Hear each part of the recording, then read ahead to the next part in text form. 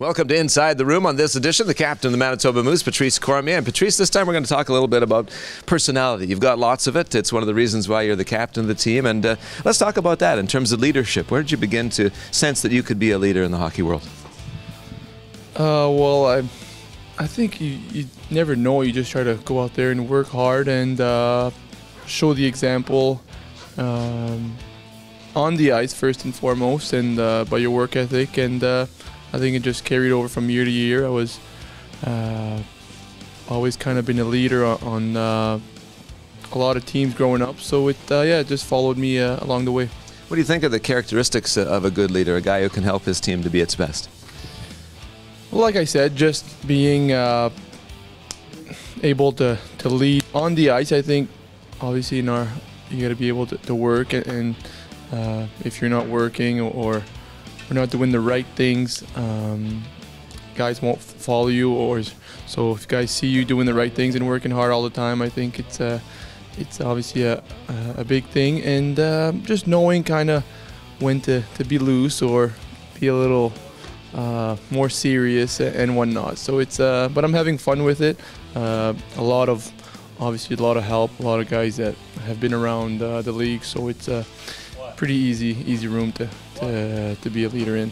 I got to talk to you about that being loose and having fun part, because I know it's a big part of your personality. How much do you enjoy being able to go step aside from that serious, guys we got to do this, guys we got to do that, and be able to make a guy laugh or get the room going a little bit? A lot, sometimes a little too much. Sometimes I find myself thinking, oh, maybe I was a little too loose, or but it's kind of a learning process being captain, and obviously had some great examples in front of me as I grew up in this league.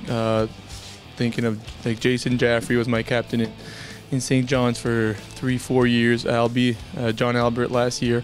So pretty good guys to look up to. I know people know Jason Jaffrey. I mean, he's just a class act. Everything I described, he is and more. So he was able to learn from those guys. It helps a lot, and just try to do a good job.